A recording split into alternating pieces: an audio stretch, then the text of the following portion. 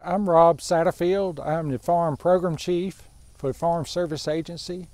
The Farm Service Agency is a division of USDA.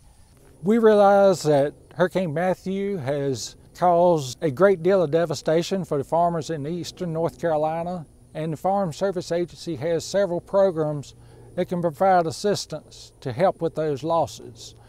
We know there have been lots of livestock losses, and we have a couple of programs that will assist with livestock. One is the Livestock Indemnity Program. We refer to that as LIP.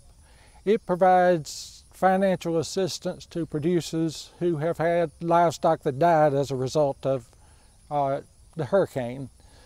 We also have the Emergency Livestock Assistance Program, which can provide financial assistance if you had feed in storage that was destroyed during the storm. For those programs, you did not have to be signed up ahead of time. You just need to contact your local office as soon as possible and file an application.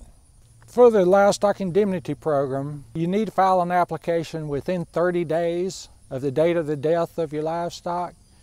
For the Emergency Livestock Assistance Program for lost feed, you need to file an application for that by November 1st. Contact information for your local office is available on our website. You would click on state offices and click on North Carolina, and then it would bring up a North Carolina map, and click on your particular county, and it will bring up the information for you to contact the service center that serves your county. Good afternoon.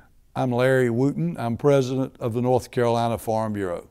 We certainly know that people are stressed by what has happened to their homes, to their farms, to their property. But in this recovery effort, it's important that you go to your FSA office and report the losses. Go on the Cooperative Extension Service website, get the checklist so that you don't have to make 2 or 3 trips to report your losses. Report these losses. It's crucial in getting the necessary help that we're going to need to help eastern North Carolina recover.